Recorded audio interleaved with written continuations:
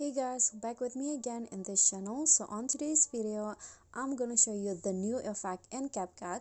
So in here, I'm going to show you how you can apply the Smart Sharpen effects in CapCut to your video.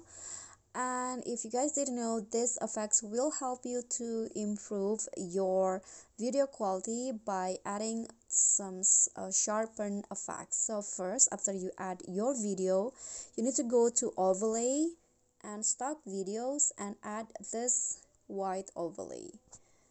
Okay, just adjust it for all of your clips, fit the size until it covers like this, and then choose blend, click on overlay and set it to 20.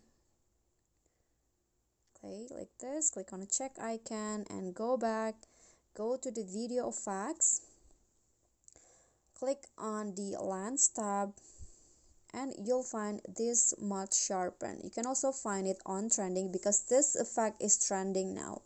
So click on that and adjust the effect. So adjust the filter to 0. Click on the check icon and there you go.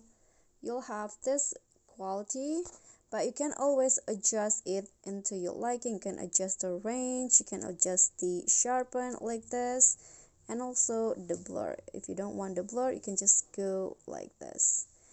Okay guys, so that's how you can apply this Smart Sharpen effect.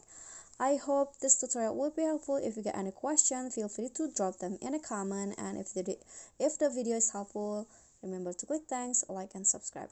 Bye.